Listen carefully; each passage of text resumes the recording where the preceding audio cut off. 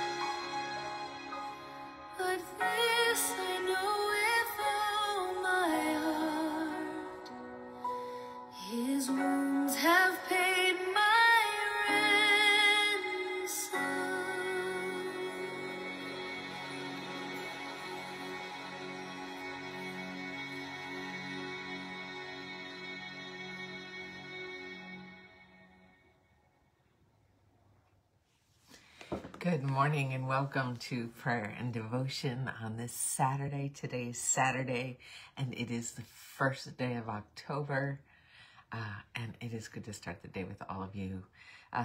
The song I chose was off of Selah's album, You Deliver Me, and that was How Deep the Father's Love for Us. How deep the Father's love for us. Today we're going to be looking at Ephesians chapter 3, beginning in verse 16. Ephesians 3:16. But let me say good morning to the Saturday crew.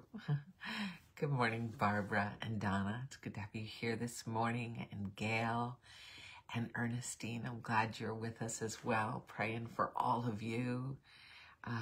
Good morning, Macon and Michelle, I'm glad you're here, holding you both in prayer, and Augusta, as well as Debbie, I'm glad you're here, praying for both of you, and Genevieve and Susan, welcome, holding you in prayer, in prayer.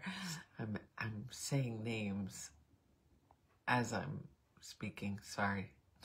Janet, I was saying prayer and Janet at the same time.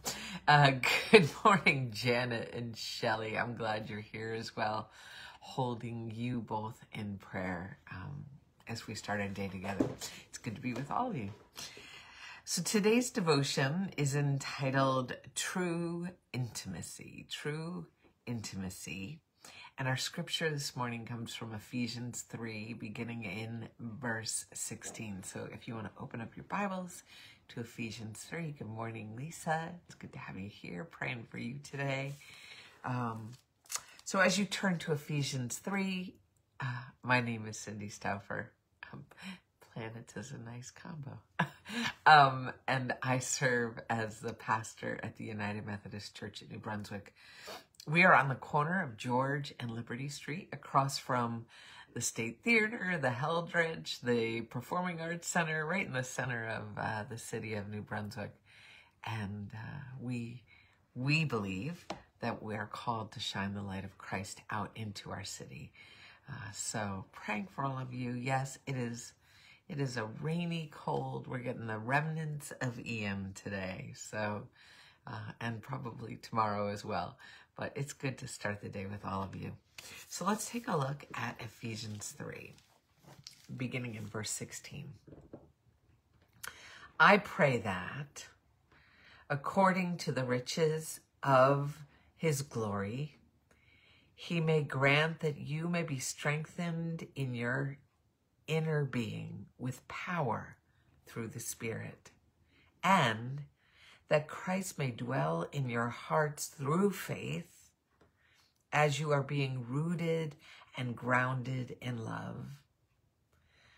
I pray that you may have the power to comprehend with all the saints what is the breadth and length and height and depth, and to know the love of Christ that surpasses knowledge, so that you may be filled with all the fullness of God.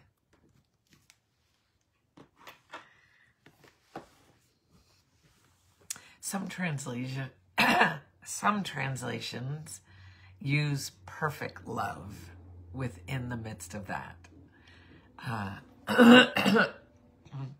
So that you may come to know the perfect love of Christ.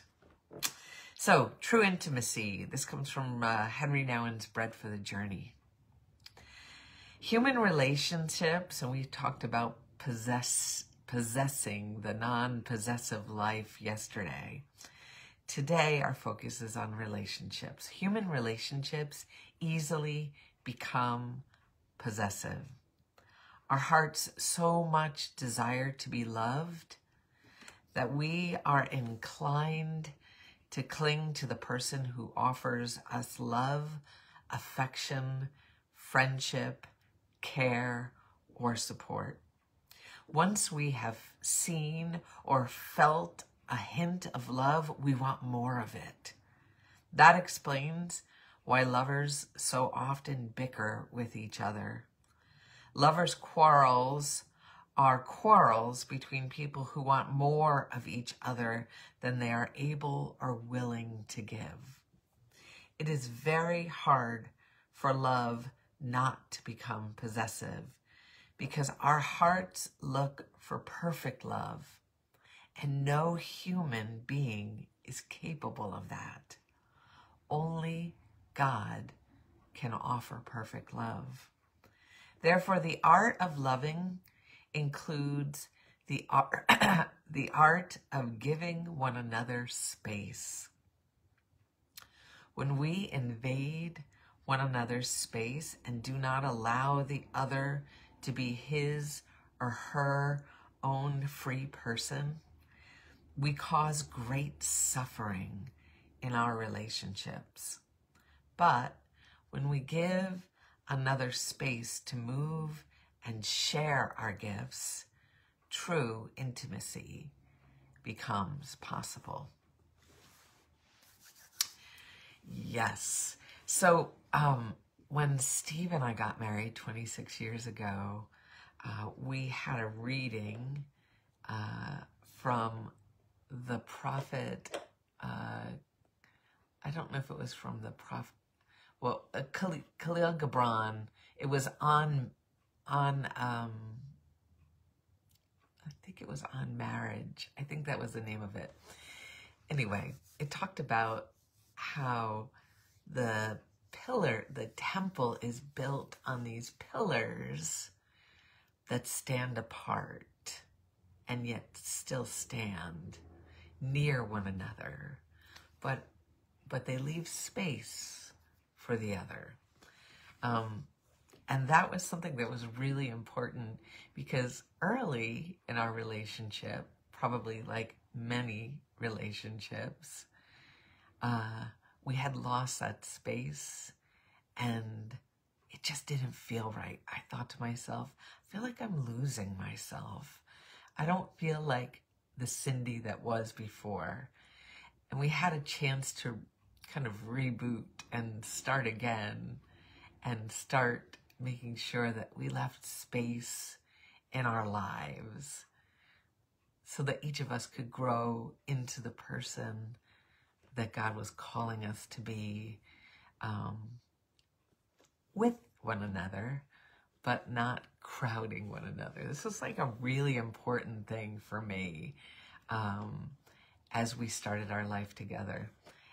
And I told you this yesterday, that I tell this to couples as well. Like it is really important, because in that space, that is where God dwells too. And if we are so enmeshed in a relationship that there is no room for God, we will fail. Because there will be days when we cannot be what the other person needs, nor should we always be what someone else needs. Because truthfully, what all of us need, the perfect love that each one of us needs, comes from God.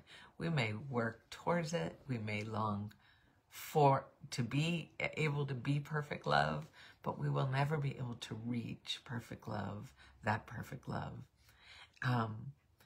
And it is the same for our children and our grandchildren. We love them, but it is not perfect. And so we've got to leave space in all of our relationships. Maybe it's friendships too, right? Like, it doesn't have to be romantic relationships.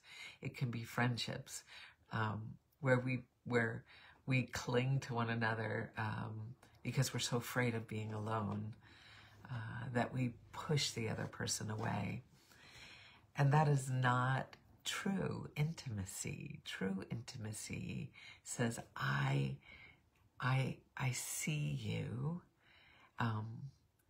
and I am my person, and you are the person that God. I'm the person that God calls beloved. God calls you beloved too, and we can come together, but we don't cling and kind of. It's almost I don't want to say violent, because then I'm not talking about physical violence, although it is Domestic Violence Awareness Month. But I'm talking about a violence that says, I need you to do this for me. You've got to fulfill everything for me. That is not a healthy relationship. And that is not what God wants for us. God wants to be the perfect love in the midst of our relationships. So this is very wordy today, I apologize, but I do think it is very important, because I see a lot of clinging in the world around us. This desire for someone else to fulfill everything for me. And sometimes it's our stuff, and sometimes it's our relationships. So today I'm lifting up all of your relationships. I did this yesterday as well, but lifting up just relationships today. The people that you are in some sort of relationship, whether it's a romantic relationship or whether it is friendship, praying that you will find healthy ways to come together, understanding and seeing the fullness of the person that is with you, and acknowledging that space between that allows for true connection. True connection is a coming together, not a pulling at one another. It's a true coming together. And when God is at the center, that can happen. And that can happen in healthy, good ways.